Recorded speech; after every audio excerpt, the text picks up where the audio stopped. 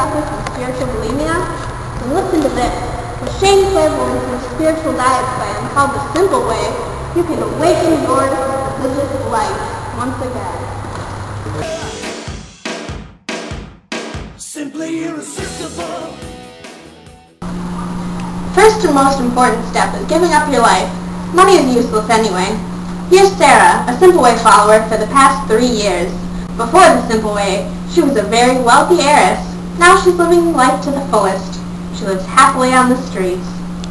And here's David, another Simple Way follower.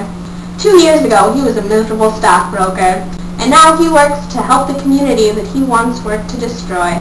Both have seriously improved the quality of their lives by ridding themselves of earthly possessions. Don't be alarmed, folks. Step 2 is much easier. Now that you don't have a job or any money, you can spend your time enjoying God's simple wonders, like playing in fire hydrants or drawing with sidewalk chalk. If you don't believe me, take it from these folks. Woo! This is so Great! I'm so glad we started the Simple Way. Yeah. Now we can play in fire hydrants and write on chalk and just hang out with each other. Yeah. I love community! Community! Yeah. Yay! Since money and other earthly possessions no longer have any value to you, you can share everything. Act now and you can double your return as you get to know the people around you as you share the gospel with them. Here's an example of what you can do as you step out of your boundaries to share God's love.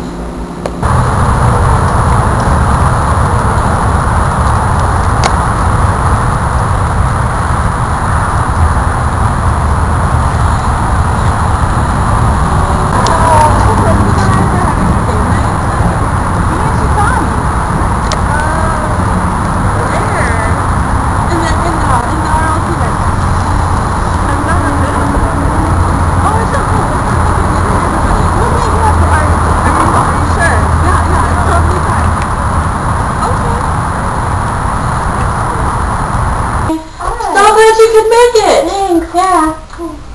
Oh, there's not enough chairs. It's okay, we'll share here. Oh, okay.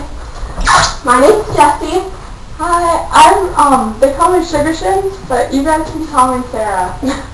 I'm Carrie. Felicia. Great. Alright, well, let's just quick pray and then we can start playing. Okay. Simply irresistible.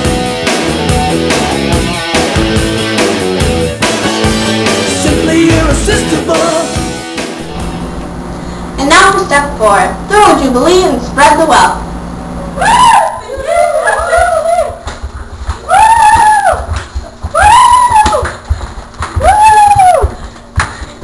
Man, that jubilee was crazy. Yeah.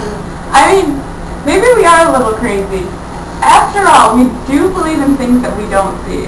Yeah, I mean, in Hebrews 11:1, it says that faith is being sure of what we hope for and certain of what we don't see.